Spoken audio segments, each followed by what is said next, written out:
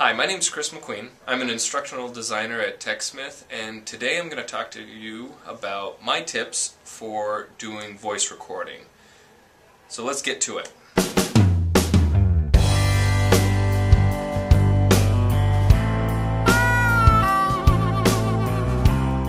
So there are a lot of different ways to record your voice. What I'm doing right now is I'm using a flip camera, as you can see. Just a little unit like this that's on a tripod and has a front-facing microphone.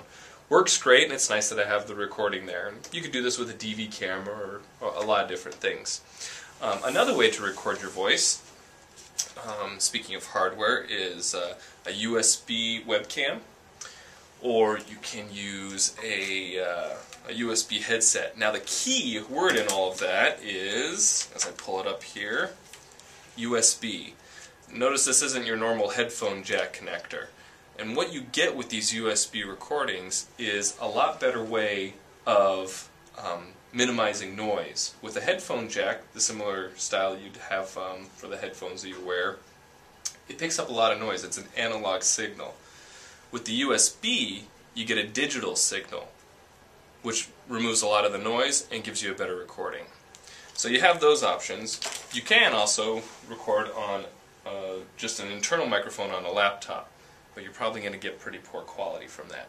So that's kind of a roundup of different types of hardware. My suggestions, use USB, and now let's go into some techniques.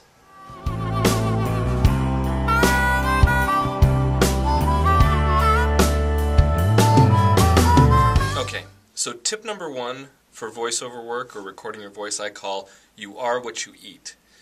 Whatever you eat tends to affect your voice. That's especially true if there's a lot of milk products or a lot of sugar in it. So I suggest that you don't eat a lot of sweet foods or anything with milk. Stick to vegetables or something. And the other trick is hydration. Make sure you got a lot of water. It's amazing what you can do if you just have a quick sip of water in between takes while you're recording some audio. Just kind of clean everything out and make your voice feel nice and crisp and clear.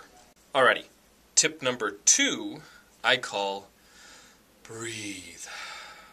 It is so easy to forget to breathe when you've turned on the microphone.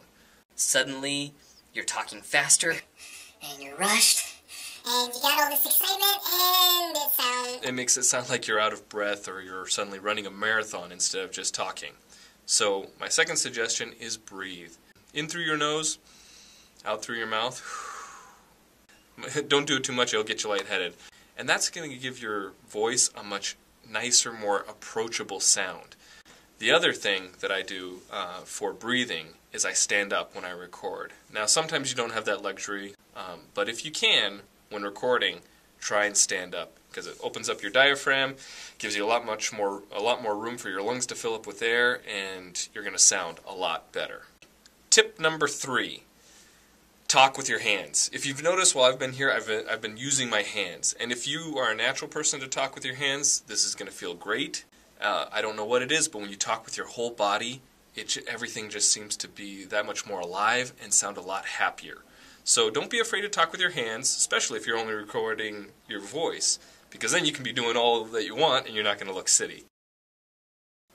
Excuse me, you're not going to look silly. But when you're just recording your voice, let your hands fly and smile.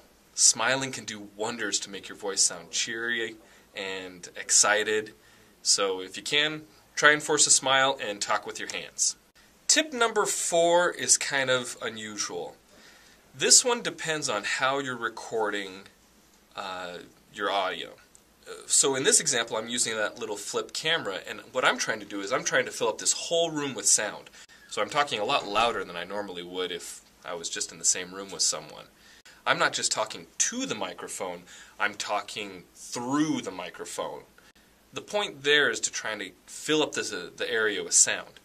Now that doesn't work if you're set up with a podcasting microphone. So let me switch this.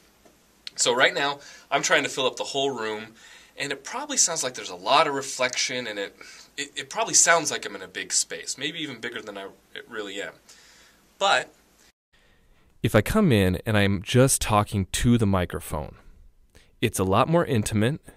You can hear everything that I'm saying. It's a lot more clear, and it's a lot louder. So depending on what you're recording and how you're recording, you may want to try and fill up the whole space like this, or take it down and be a little bit more intimate. Still remember tips 1, 2, and 3, where you're moving your hands, you're smiling, but instead of talking to the whole room, just talk to the microphone. So that's tip number 4. Decide whether you're going to talk to the room or to the microphone. This is tip number 5, and probably the most difficult. For lack of a better term, I call it use your head voice. This is the one that's going to take the most practice. Your head voice is where you try to use your voice and direct it up through your head.